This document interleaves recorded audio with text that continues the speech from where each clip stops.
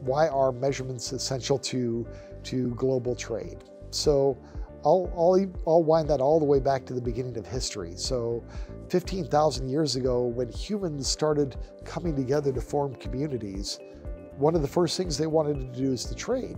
But if I'm going to trade this for that, we want to make sure that we're getting a fair amount between each other. So very quickly, a measurement system was developed so that we could exchange a certain amount of gold for a certain amount of wheat. And those measurement systems are actually documented in the Quran, in the Torah, in the Bible. It's in the Magna Carta. It's in the U.S. Constitution.